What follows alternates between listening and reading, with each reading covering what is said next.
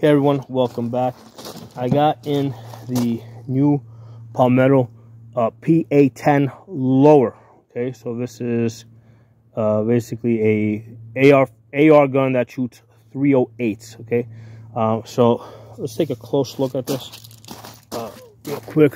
Now, initially, I didn't know if I would like this rubberized grip. It doesn't feel bad in the hand.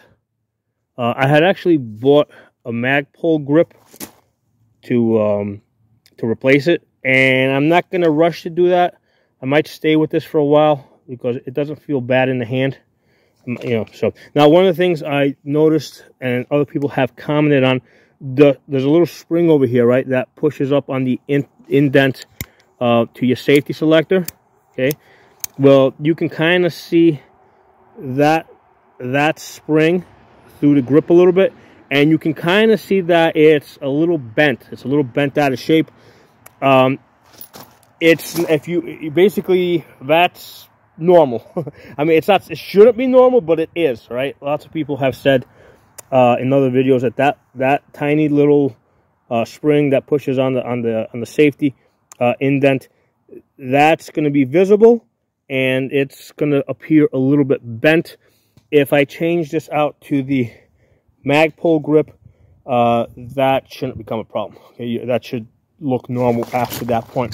One of the things to pay attention to is you can see out over here, there's a much longer, like this portion over here, I don't know what you call it, is much lower compared to a standard AR-15, right? So that's one of the differences that will stand out. As far as the shelf in here, that looks the same. So I think that's called a low shelf, or is it a high shelf? Whatever length shelf that is, that's kind of at the height of the safety selector. I forget what the shelf height is on that. The reason I'm mentioning it is because I know there's people out there that like to play around with coat hangers, and that's information that they would want to know. Okay. So yeah, I wanted to give you guys a look at that shelf. Interestingly, that they painted it orange. I don't know what the significance of the orange is, but there's some orange paint there. I mean, I've never messed around with like these coat hanger auto sears, but it certainly looks like there's enough room there if somebody wanted to bend a piece of metal that comes around the pin and pushes down on a disconnector, so that when the bolt goes forward, it activates it. I mean, yeah, the space is there. Okay. Again, not having played around with that, conceptually, I don't see why that wouldn't work. Like, certainly, if you got, let's say, like a registered auto sear, right, that should fit in there, right? Because at least the trigger itself is mil spec. So that's the nickel boron, mil spec AR trigger. I did get a 2-stage trigger. I got it because they had it on sale, something like $75. And I do like 2-stage triggers. I actually got 2 of them. I'm going to I have another AR with a 223 Wild, right? I'm going to put it on that one first and see how I like it. The reason why I'm doing that is because I want to just stay with this, the standard trigger that they send, this nickel boron one, and, you know, see how I feel about it. You know, I'll talk about that more in future videos, but I'm not going to rush to change the trigger. Part of the reason is because I want to put this trigger first in another AR that I already have a lot of experience with, and that will allow me to basically kind of review the trigger in isolation on the gun that I'm already familiar. Because if I just throw it into this gun, it's like, okay, how much of it is me liking the trigger versus me liking the gun itself, the way it was shipped. Okay, so that's why I'm not going to rush to change out this trigger. I'm going to leave this the way it is for my initial review. And that's it. I mean, it's got, as far as the stock, Magpul stock, I had seen in some other videos where they had a locking one that had a thing that kind of, so yeah, I didn't get that. I don't know if they cheated me on that, but in fact, I'm going to go back and look at the picture, because I think in the picture that they had posted, this is supposed to have a locking stock with a QD mount on both sides. I think that's what the picture showed. I'm going to go back and take a closer look at that stock, and if that's the case, if that's what the picture showed, I'm going to send them an email and tell them that they cheated me. Okay, I want the locking stock. Although I really like these Magpul stocks a lot, I would like to try that other one just because I want to see how that locking mechanism works. So it's something to keep in mind if you're ordering a PA-10. Pay attention to the stock that they ship it with versus the stock that they're showing you in the picture, and make sure that they don't do a switcheroo on it. Okay. Buffer spring says PA-10 on it. And I can tell it seems pretty stiff. I did order another, because it's supposed to come like, I think with like a 3 ounce or 3.5 ounce buffer weight. I did order a 5.6. Again, I'm not going to rush to put it in. I'm going to shoot it first with this. I'm going to see what the recoil feels like. I'll test out the 5.6 once I learn this gun and I get comfortable with it, and then I'll see if I want to stay with the factory, the one to ship it with, or if I want to go to the 5.6. I ordered the 5.6 from Optics Planet, so if I find that I like the way it shoots with what it came with, I'll just return it. That's a nice thing about getting stuff from Optics Planet. You know, it's just an easy return without any hassle. You don't even have to talk to a person. Speaking of which, if you're ordering any parts, yeah, if you're not getting them from Palmetto, make sure that you get them from someplace where you can return it, because it's like just getting a charging handle, right? A lot of places will say like AR-10 charging handle, but I'm looking at reviews, and then a lot of the charging handles, basically AR-10s are not standardized. So I can tell you guys, like for example, the AR-10 from Ruger, right? The SFAR, that has a much shorter upper receiver. So that charging handle is definitely not going to fit here, and vice versa. So if you're ordering aftermarket parts, right, make sure that they're returnable. Hold on for a second. Okay, I just wanted to turn on the scale. Let me put this on the scale. We already measured the upper the other day. The upper came in at 6 pounds 11 ounces. Let's put the lower on the scale. 2 pounds 6 ounces. Okay, so let me get this tripod back set up. Let me take off the AR-10 lower. Now this is an AR-15 lower. This one's 2 pounds 4 ounces, right? So the AR-15 lower is 2 pounds 4 ounces. The AR-10, the Palmetto PA-10, right, lower is 2 pounds 6 ounces. So there's only a 2 ounce difference here. So all the extra weight is basically in the upper. So I thought that'd be interesting to take a look at. Let me pause this and back you guys up a little bit. Okay, so that was the main point of this video. I wanted to see how much the lower weighed, because I already did an earlier video on the upper. Actually, I'm back to camera just a little bit more. Hold on. All right, so what I want to do now is I'm going to actually put this together for the first time. We're putting this together for the first time on camera. Oh, let me open up the pen. Oh, by the way, as far as on the unboxing, this is the only thing that's in the box. Okay, so they just basically throw this in a Palmetto box that has a cushion in it, and that's it. So there's really no big deal about unboxing. It's completely dry, so probably oil this up just a little bit. So let's put this sucker together.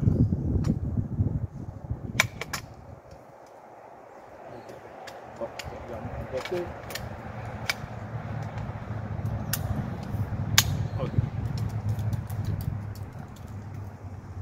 Okay, so let's put it together. Yeah, there's a little bit of play between the upper and the lower.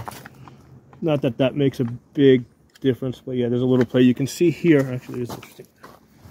There might be some coloring from the table, but you can see here how this has the curve versus, let's say, like the Knights Armament, or if you get the PA Saber, that's going to have a slant.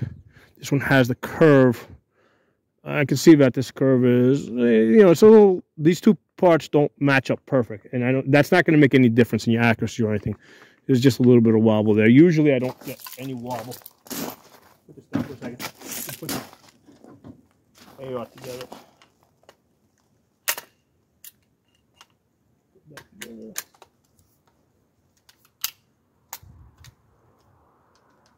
Yeah, this one's got a little bit of wobble too. No, it's just one of those things that usually if I get an AR, it's like I don't do like, and you know, like basically I do review where I'm actually shooting the thing. This is so new to me where I'm like kind of like savoring this thing. And the other thing is the weight is the big thing, right? I wanted to see how heavy this thing is going to be, and I thought that deserved a video on its own, because if I do, let's say, like I'll mention it again down the road, right, as far as the weight of the upper and lower, but I'm just going to be like running through it pretty quick. Okay, so let's just, now we got the whole complete thing over here.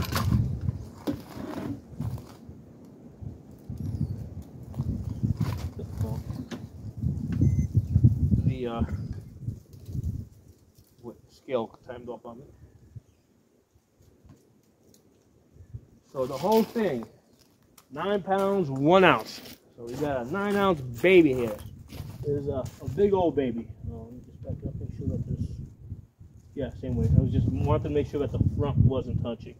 So 9 pound, 1 ounce. Let's throw an optic on it. See what this thing weighs with an optic. I just pulled this off of one of my other. I gotta loosen this up a little bit. Hold on, I gotta get a key. I'll pause you guys for a second again. Alright, so I got a Holosun key. Let me loosen this up just a little bit.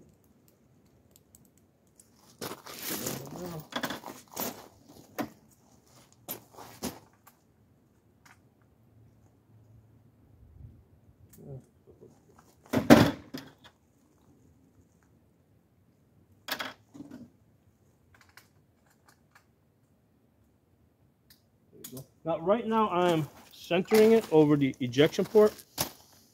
I mean, I'm gonna, after the video, I'm gonna take this off, put it back on. I don't know, because normally I center my optic over the ejection port. This receiver is a little bit longer, so I don't know. Yeah, that seems like it's a lot more forward. So I may, so that's an interesting thing. That is something that, let me line this up. Yeah, compared.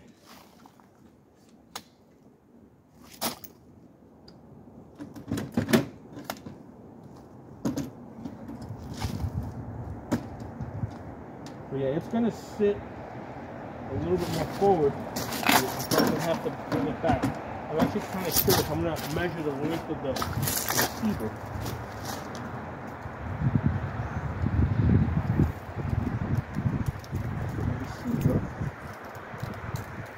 It's 9 inches on the PA-20, right? So the AR-10 is 9 inches versus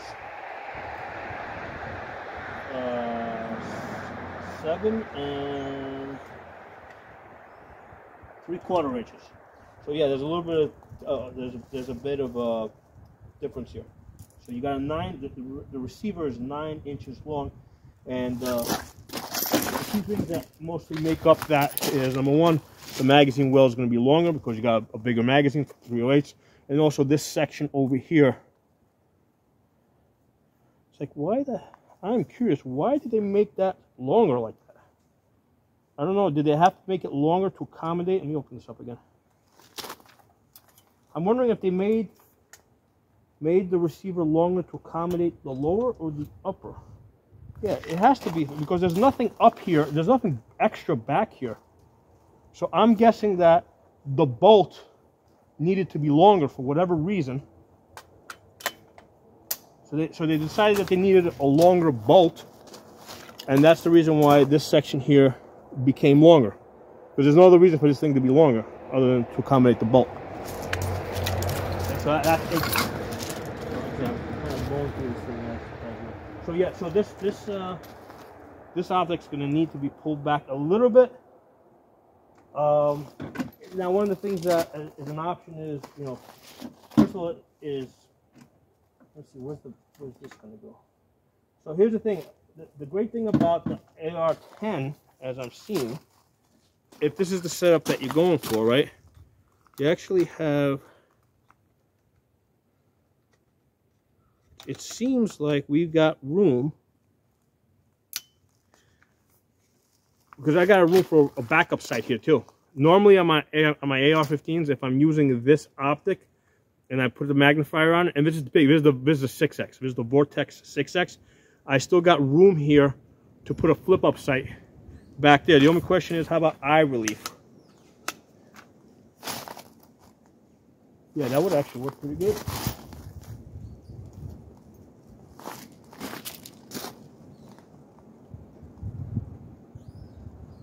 That does work for me.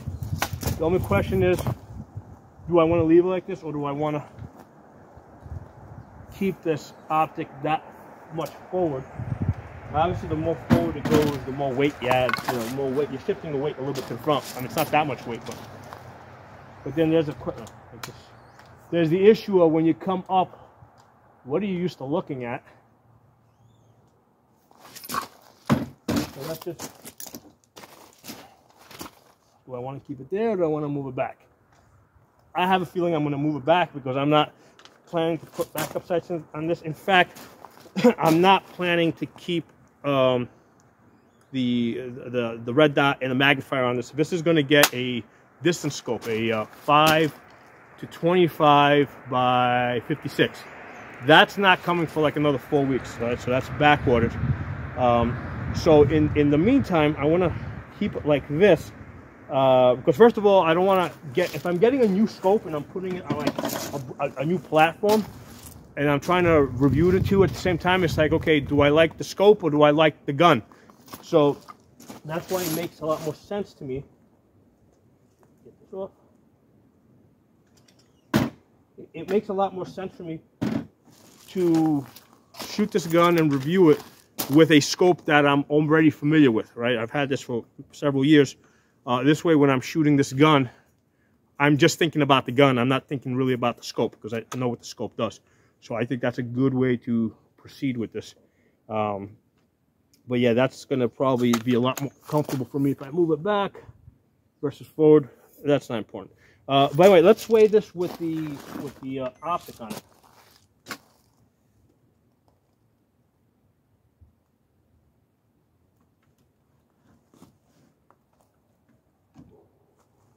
Okay, so with the optic, we've got 9 pounds, 10 ounces. Okay, so is that a 10-ounce optic? Or 9? I guess so. Yeah, 9 ounces. Okay. Let's get these back on there. Okay, move it back. Obviously, I gotta go through a whole zero price. Actually, I slid it back a little bit. See how I feel about this. Yeah, that's like, just like when I come up, that's where I'm used to seeing it, and that's where I like it. All right, so that's where that's gonna go. Let's go with the magnifier now.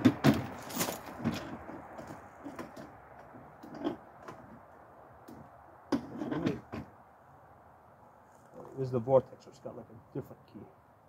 Oh, loosen it up just one if I can. There we go. Okay. Let me see how I feel about that. I think that's a little too close to my eye. Because now, yeah, I'm going to have to go back to where I had it. Yeah, so I don't have the right, this is too close to my eye. So that's interesting how that changes now because of the different length. So this is going to have to go back up, centered. And then this guy here, okay, before I drop and scratch it, like I've done many times with other guns or optics.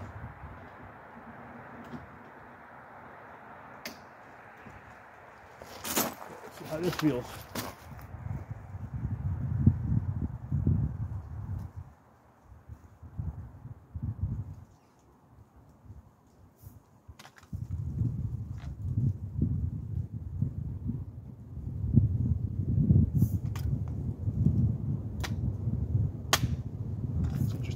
I'm gonna have to recenter it. No, yeah, the centering is off a little bit on the magnifier. Anyway, that's not a big deal. But that's a better eye relief where basically the back of the glass is kind of matching up with the charging handle. So that's going to be better. So that's where we're going to be. All right. So anyway, so that's good because that leaves room for flip upside. So like I said, with the magnifier, let's measure it now with the magnifier. Out.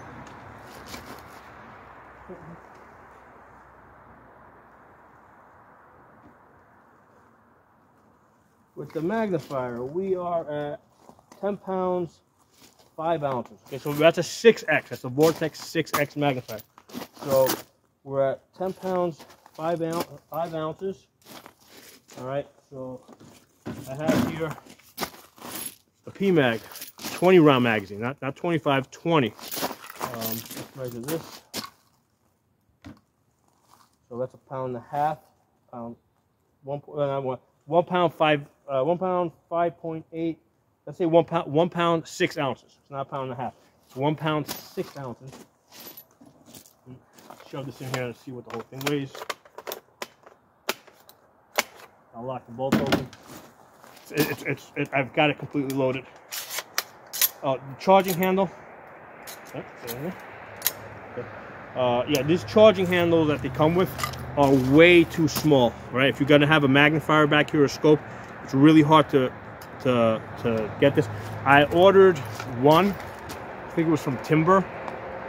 I should have read through all the reviews first because I did see in the reviews that it was matching up with some AR-10s, but not others, and somebody said that it didn't match up with the PA-10. I ordered I haven't even received that yet, but so that's just going to go back. I ordered the Warhammer. I saw in the reviews for that people said that the Warhammer did match up with the PA-10. Okay, so that's what this is going to get. It's going to get the Warhammer.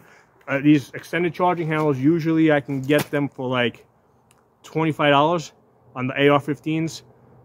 On the AR-10, you're about $75 to $100 just on the charging handles, on the ambidextrous charging handles. Okay, so everything's a lot more expensive. So the gun itself, I think the lower was something like $200. The upper was like $500, so it was $700. You know, plus shipping and tax. You know, no shipping, just taxes. So about, let's say $730 versus, let's say $700. So if you compare like if you're buying the uppers and the lowers separate, right, because you pay less money that way because the manufacturer doesn't have to pay a tax.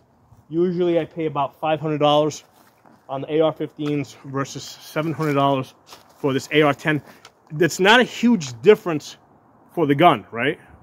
But you're paying for it first in weight. There's a lot more weight on this, and then you're paying for it in terms of like all the accessories that you're gonna put on it. Like a charging handle, you know, that ends up being more expensive, right? So any AR-10 specific parts, if you want to get, you're gonna want to get like extra, like a lost and broken parts kit. You're gonna probably want to get some extra, like extra firing pins, extra gas seals, all that stuff's gonna end up costing more. Okay, so obviously the ammunition's more expensive, the magazine's more expensive. Usually I pay $10 for the Lancers. The Lancers, no, normally I pay about $12 for the Lancers, which I love the Lancers, the clear Lancers. The clear Lancers for this are $35. I hadn't received those yet. It's a good thing that when I ordered this from Palmetto, I also ordered one PMag. I don't like the PMags because I prefer clear mags. However, I kind of suspected that if I just ordered all my mags from one place, I would be standing here today with a gun and no magazine to put in the gun. Okay, so you know I'm glad I ordered the PMags from Palmetto. So anyway, let's stick this mag in. Okay, safety's on. I'm not going to shoot it now. Not ready to shoot it. First of all, I haven't zeroed in the scope, so I don't know where the bolts are going to go. I have to move a little bit slower with that.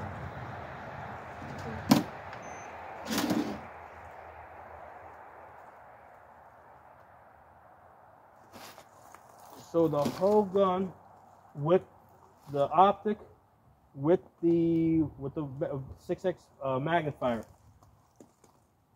11 pounds, 11 ounces. Okay, so we got an 11 pound, 11 ounce gun. When we get the magnification scope, the 5 to 25, this is easily going to go over 12 pounds. Okay, probably close to 13 pounds.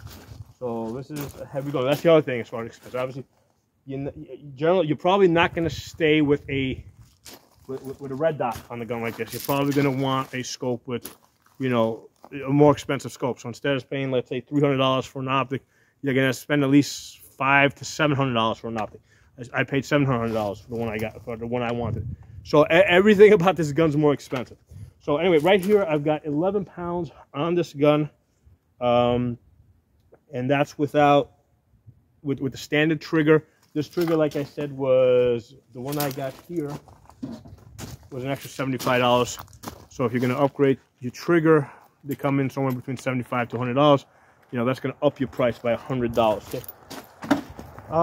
As far as this specific configuration over here, is there a point to this? Why go with a red dot and the magnifier? Well, in this configuration, I kind of consider this as a battle rifle, right? Or more of that battle rifle roll, traditional battle rifle, versus if you put a scope on it, it starts taking more of a designated marksman / sniper role. Okay, so in this configuration, that's where I see this. You know what? With the extra weight now on the front, with the gun fully attached, I can feel the difference in the grip versus the Magpul ones, which are thicker. Yeah, this is like, now that with a fully loaded magazine, I definitely think I want the Magpul one. That's which is thicker. This now feels thinner. I didn't feel the thinness when it was just the lower by itself, but fully loaded out. Yeah, so that's an extra $30, right? So you're gonna want to upgrade the grip here. And the other thing I'm doing is I'm getting the ambidextrous safety. When you're standing like this, this is great. You know, this is easy to, you know, come up, flip this on, flip this off. When you're in a prone position or in a benched position, right?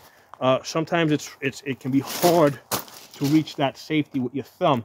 So I'm getting the ambidextrous. It was something like I think it was $35. I ordered a few of them actually for other scoped ARs that I have. With the ambidextrous one, you can kind of reach it from both sides, and your thumb, even if your thumb is doing most of the work, your index finger is kind of assisting, so it's helping you flip it over. Now on the right side, I'm getting the shorter one, right? Because if you get the two, because they sell the ones where the safety is the same length on both sides. If you get it with the same length on both sides, what happens is when your finger's in that straight position, and then you flip your safety down, what happens is it hits your index finger, okay? So that's one of the things I've noticed. So if you get the one that's short on one side, it doesn't hit your index finger, and at the same time, you've got that little extra, you know, assist. So if you're in a prone position or in a bench position, you can use this knuckle here to assist your thumb a little bit and flip it, okay? So anyway, like I was saying, in this configuration, this is more of a battle rifle type of setup. And now I'm going to go into this in more detail in another video, but why an AR-10 versus an AR-15, okay? The AR-15 does great. I've been out to like 500 yards, and I get 9-inch groups with an AR-15 using good, you know, match-grade ammunition. I've actually been out to 850 yards and got hits, okay? So I can, with a standard AR-15, not with a red dot, but with I had a 1-to-8, which had a bullet drop compensator on it, out to 800 yards. You know, at the 500 yards, I'll get 9-inch groups, right? 800 yards, I get like, I think I was getting something like 2 out of 10 hits, okay? On the man-sized target, 1 out of 10 hits, 850 yards, which obviously is not, is suppression fire. So with this, I can do suppression fire on a human, right, all the way out to 850 yards, and it's absolutely lethal to 500 yards, okay? At 500 yards, this has the same power, has about 300 foot-pounds of energy. It's basically got the same power as your 9mm, you know, at point blank range. Okay, so the purpose of this, okay, I see this kind of as anti-material. Okay, this is what we use to stop the Mad Max Road Warriors, you know, during the apocalypse. Okay.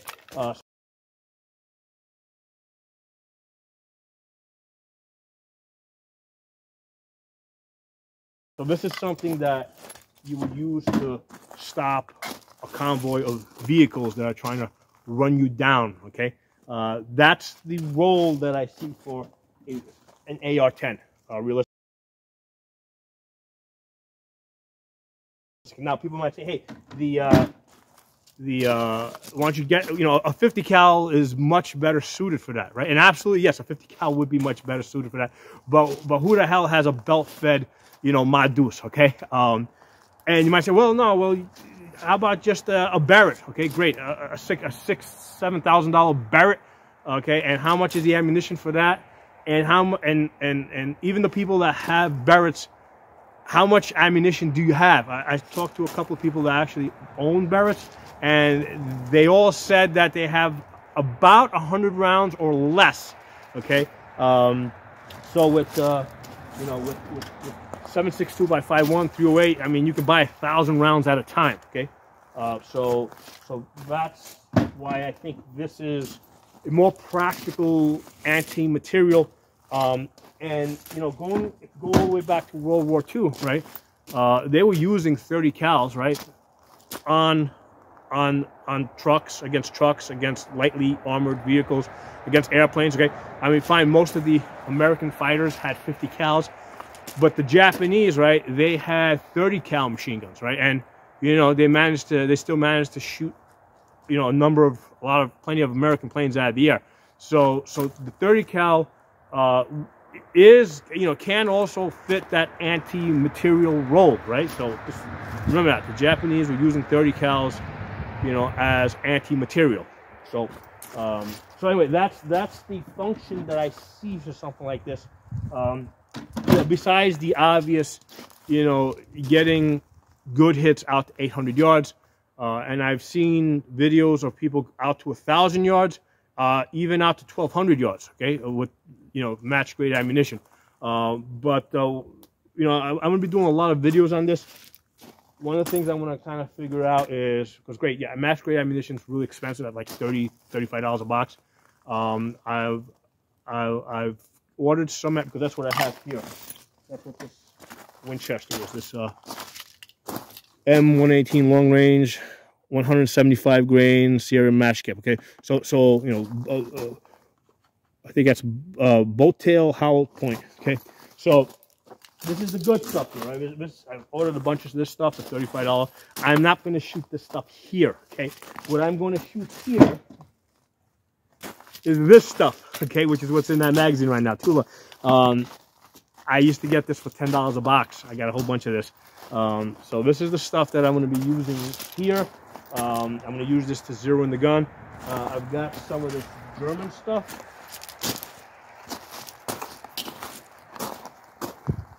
Whatever that crap is, this is 7.62 by 5.1. So some German stuff. Now between 308 and 7.62 by 5.1, basically, if your gun, this gun says 308 on it, a 308 will shoot 7.62, but not in reverse. If the gun only says 7.62 by 5.1, you're not supposed to shoot 308s. Okay, will it probably shoot it fine? Yes, probably. But that's how that goes. Like 308 is the equivalent of 5.56 shooting 223. Okay, so that's how that works. Now a lot of people will refer to the AR-10s as an AR-308. Okay, that's what a lot of people will refer to it, because again, there's no mil spec on AR-10s. I guess the closest you can get to mil spec is what Knight's Armament is selling, right, for like $6,000, because that's Knight Armament makes the M110, and I believe that Palmetto makes a PA Saber, which is supposed to follow that 110 pattern. Okay, so it's interesting. Even at a Palmetto, so Palmetto sells two of these AR-308s, one to the M110 pattern, and this one over here. This pattern, as far as I've been able to figure out, is this follows the DPS Gen 1. Okay, that's the pattern that this follows, and this is the PA-10 Gen 3. Okay, so it gets really freaking confusing, you know, trying to keep track of this stuff. Okay, because I've been like binge watching videos for the last few days, trying to figure out what's what. And it's like, and I live guns, you know, I do this every day, and it's confusing the shit out of me.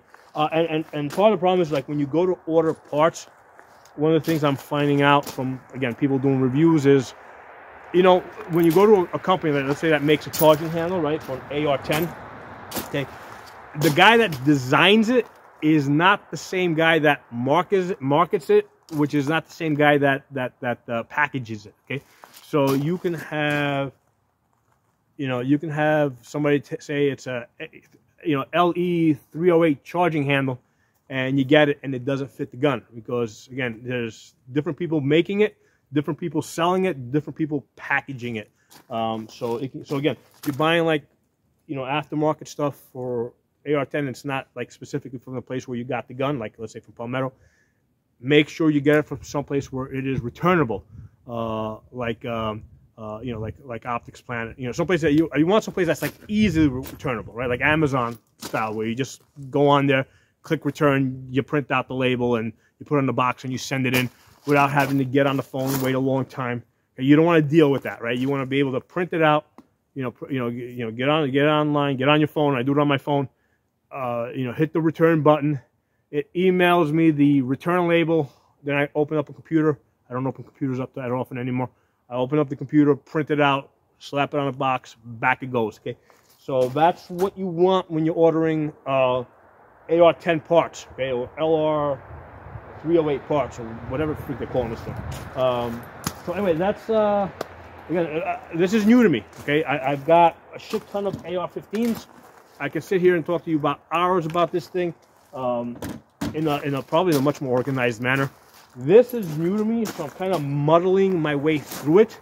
So, you know, thank you for your patience. So, thanks for watching. I'll talk to you all soon.